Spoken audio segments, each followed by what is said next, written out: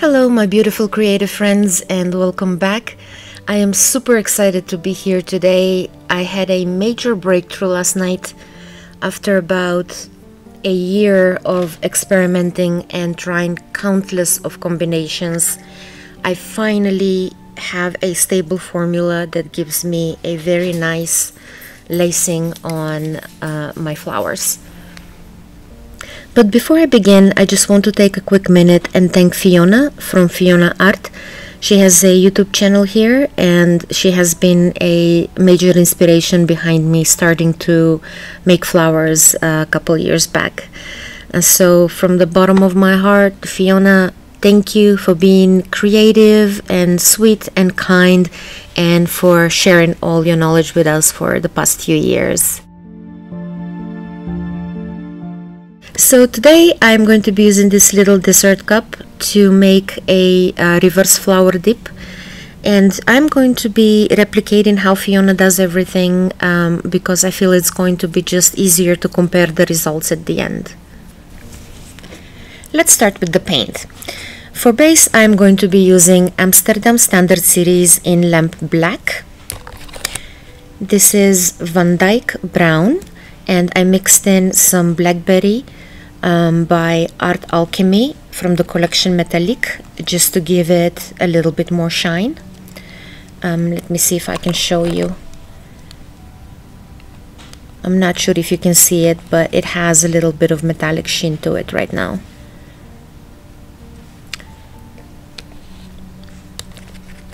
This orange one here is Iridescent Orange Yellow by Pebeo.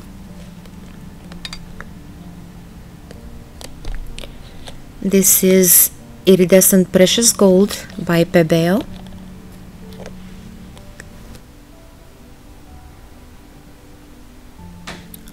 And this beautiful red paint here is Carmine Deep by Amsterdam the Expert Series. This is my Pearl White. It has one part Amsterdam Standard Series Titanium White in it. Then one part of this Vallejo Pearl Medium, and there are also two parts of Pouring Medium and a little bit of distilled water to consistency. All of my paints are mixed with Pouring Medium that consists of three parts, and that is 25% bonding primer, 25% untinted paint primer, and 50% acrylic binder. I'm going to start with putting my base coat down, and for this technique the base coat needs to be slightly thinner than the rest of the paints. I'm now just using a skewer to try and find the center of the circle so I can place my cup the closest to the center that I can, so we can have a nice and even flower at the end. I will start with the Pearl White because this paint needs to be underneath the other paints to cause that beautiful lacing reaction. So I'm going to be using Pearl White in between each paint that I put down.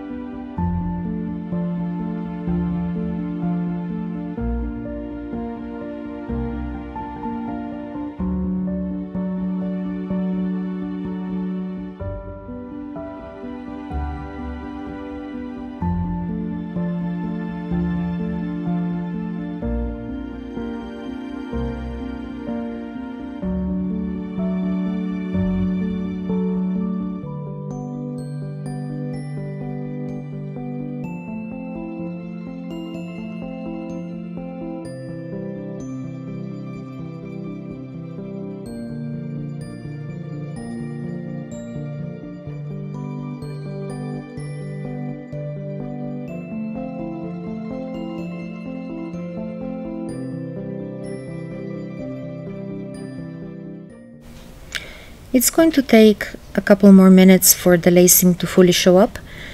So I'm going to use this time to replace the paint on the canvas that got lifted by the napkin.